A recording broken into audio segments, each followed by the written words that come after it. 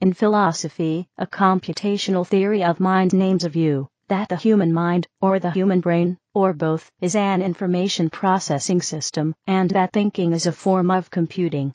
The theory was proposed in its modern form by Hilary Putnam in 1961, and developed by the MIT philosopher and cognitive scientist, and Putnam's PhD student, Jerry Fodor, in the 1960s, 1970s, and 1980s. Despite being vigorously disputed in analytic philosophy in the 1990s, due to work by Putnam himself, John Searle, and others, the view is common in modern cognitive psychology and is presumed by many theorists of evolutionary psychology. In the 2000s and 2010s, the view has resurfaced in analytic philosophy, Scheutz 2003, Edelman 2008. The computational theory of mind is the theory that the mind/brain is a computer. The theory can be elaborated in many ways, the most popular of which is that the brain is a computer, and the mind is the program that the brain runs. An algorithm is an effective procedure, a step-by-step set of instructions, that always results in an output, the same output every time, based only on the form of the input, and not what it means. Algorithms terminate in a finite number of steps, and they work for any admissible input. A program is the instantiation of an algorithm in a particular computer language. So the computational theory of mind is the claim that the mind is a machine that derives output representations of the world from input representations in a deterministic, non-random, and formal, non-semantic way. Computational theories of mind are often said to require mental representation because input into a computation comes in the form of symbols or representations of other objects. A computer cannot compute an actual object, but must interpret and represent the object in some form, and then compute the representation. The computational theory of mind is related to the representational theory of mind, in that they both require that mental states are representations.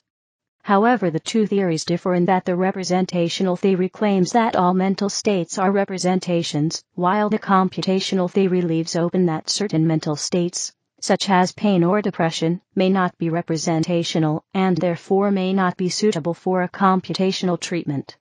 These non-representational mental states are known as qualia. In Fodor's original views, the computational theory of mind is also related to the language of thought.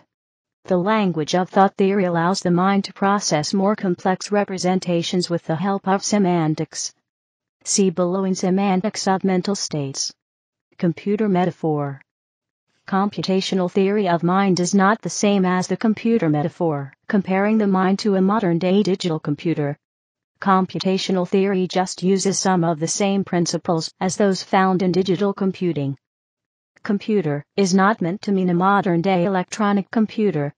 Rather, a computer is a symbol manipulator that follows step-by-step functions to compute input and form output. Alan Turing describes this type of computer in his concept of a Turing machine. Early proponents. One of the earliest proponents of the computational theory of mind was Thomas Hobbes, who said, "By reasoning, I understand computation. And to compute is to collect the sum of many things added together at the same time, or to know the remainder, when one thing has been taken from another. To reason therefore is the same as to add or to subtract." Since Hobbes lived before the contemporary identification of computing with instant typing effective procedures, he cannot be interpreted as explicitly endorsing the computational theory of mind in the contemporary sense. Causal picture of thoughts. At the heart of the computational theory of mind is the idea that thoughts are a form of computation, and a computation is by definition a systematic set of laws for the relations among representations.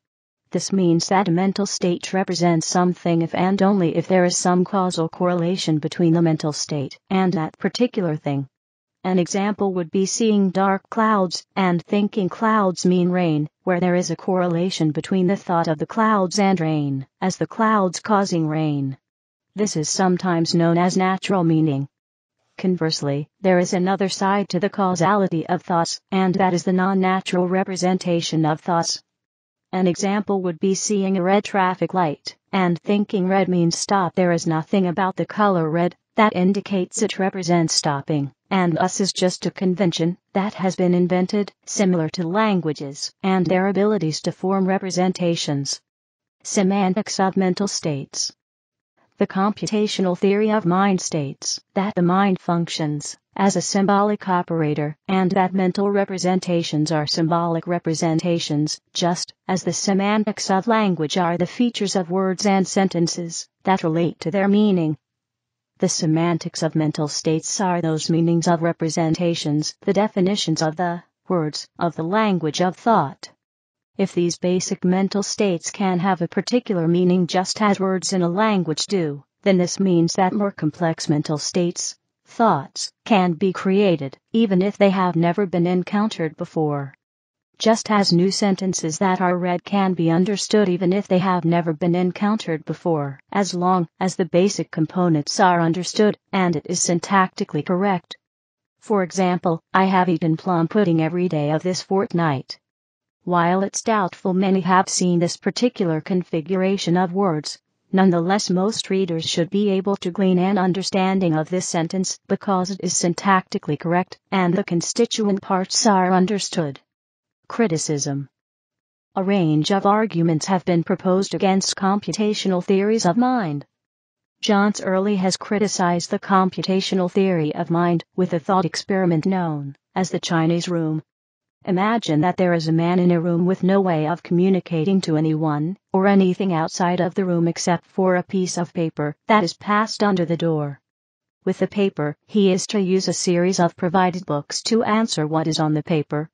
The symbols are all in Chinese, and all the man knows is where to look in the books, which then tell him what to write in response. It just so happens that this generates a conversation that the Chinese man outside of the room can actually understand, but can our man in the room really be said to understand it? This is essentially what the computational theory of mind presents us with, a model in which the mind simply decodes symbols and outputs more symbols. It is argued that perhaps this is not real learning or thinking at all. However, it can be argued in response to this that it is the man and the books together that understand Chinese. Searle has further raised questions about what exactly constitutes a computation. The wall behind my back is right now implementing the word star program because there is some pattern of molecule movements that is isomorphic with the formal structure of word star. But if the wall is implementing word star, if it is a big enough wall, it is implementing any program, including any program implemented in the brain. Putnam himself, see in particular Representation and Reality, and the first part of Renewing Philosophy, became a prominent critic of computationalism, for a variety of reasons, including ones related to Searle's Chinese room arguments, questions of world-word reference relations, and thought about the mind-body relationship. Regarding functionalism in particular, Putnam has claimed along lines similar to, but more general than Searle's arguments, that the question of whether the human mind can implement computational states is not relevant to the question of the nature of mind, because every ordinary open system realizes every abstract finite automaton. Computationalists have responded by aiming to develop criteria describing what exactly counts as an implementation. Roger Penrose has proposed the idea that the human mind does not use knowably sound calculation procedure to understand and discover mathematical intricacies. This would mean that a normal Turing-complete computer would not be able to ascertain certain mathematical truths that human minds can. Prominent scholars. Daniel Dennett proposed the multiple drafts model, in which consciousness seems linear, but is actually blurry and gappy, distributed over space and time in the brain. Consciousness is the computation, there is no extra step or Cartesian theater, in which you become conscious of the computation. Jerry Fodor argues that mental states, such as beliefs and desires, are relations between individuals and mental representations. He maintains that these representations can only be correctly explained in terms of a language of thought, lot, in the mind. Further, this language of thought itself is codified in the brain, not just a useful explanatory tool. Fodor adheres to a species of functionalism, maintaining that thinking and other mental processes consist primarily of computations operating on the syntax of the representations that make up the language of thought. In later work, Concepts and the Elm and the Expert, Fodor has refined and even questioned some of his original computationalist views and adopted a highly modified version of LOT. See Law 2.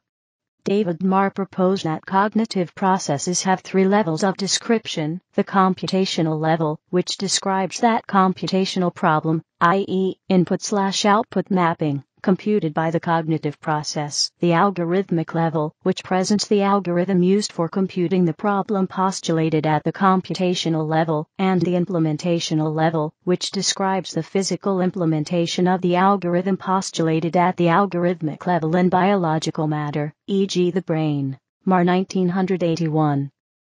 Ulrich Neisser coined the term cognitive psychology in his book published in 1967, Cognitive Psychology, wherein Neisser characterizes people as dynamic information processing systems whose mental operations might be described in computational terms. Steven Pinker described a language instinct, an evolved, built-in capacity to learn speech, if not writing. Hilary Putnam proposed functionalism, philosophy of mind, to describe consciousness, asserting that it is the computation that equates to consciousness, regardless of whether the computation is operating in a brain, in a computer, or in a brain in a vat. George Israel, professor at the University of Maryland, builds on Jerry Fodor's representational theory of mind to produce his own version of a computational/representational theory of thought.